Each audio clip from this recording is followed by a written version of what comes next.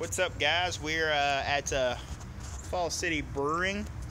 We are going to see Primus later, so we're going to try something new. We're going to do this vlog thing, so we're going to be like piecing together a bunch of little pieces of videos for you guys. So let's get started.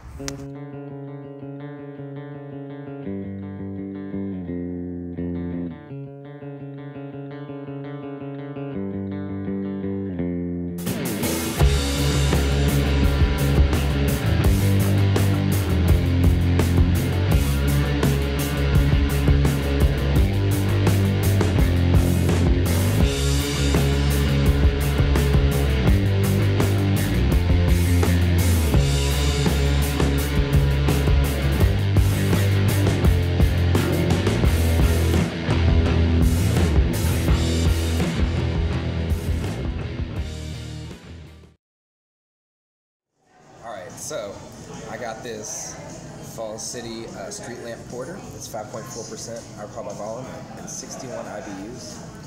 And just smells like a stout, you know, coffee and chocolate.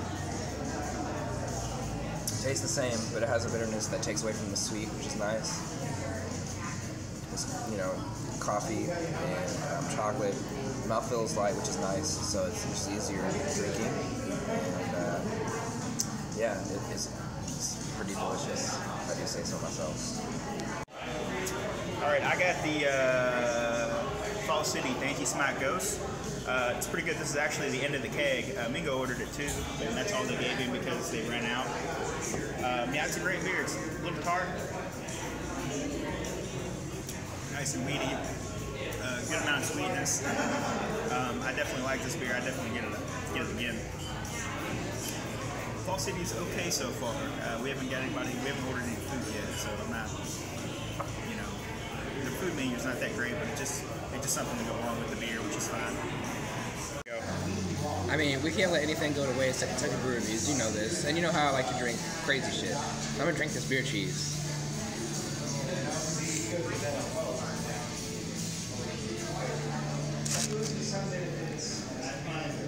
It was really good. So, this was some crazy shit. We went to this hot chicken place, and I'm still dying. It was in Louisville, which is like a neighborhood.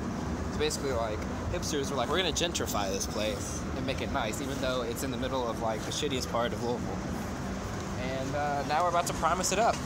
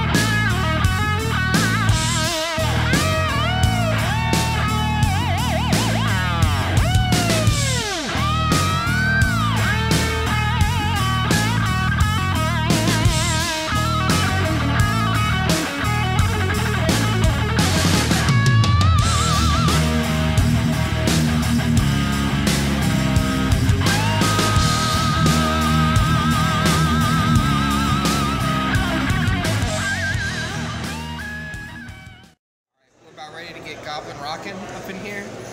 We're the second people in line. We got this Eater shirt. It is Primus shirt, and it has all the, you know, the dates and shit, obviously. And then we got that poster. It's got that Goblin Rock, and it's got our city up in it, so you already know it's gonna be good. I'm not gonna open it because it'll get damaged.